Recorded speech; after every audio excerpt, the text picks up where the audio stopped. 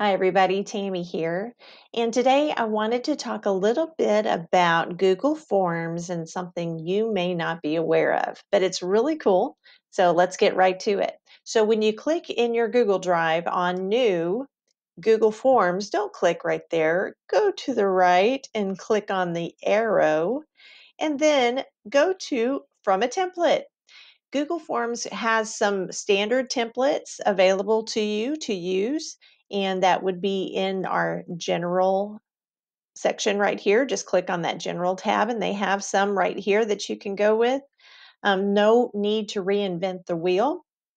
And we also have, as a school district, um, as a part of Google Apps for Education, we are able to house our own templates as a district. So if you've got a really cool template that you think would be beneficial for many, many teachers or different campuses, then please submit that template here. It's real easy to do. I've already uploaded a few templates that you are free to use.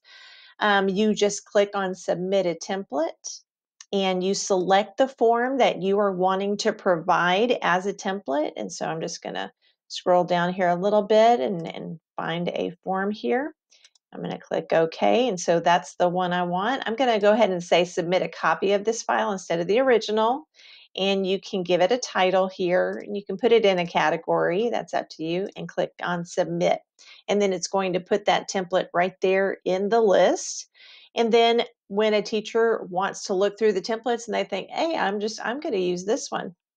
So I'm going to click on that, and it will just open up the template as a new form, and you just start editing from there and you're good to go.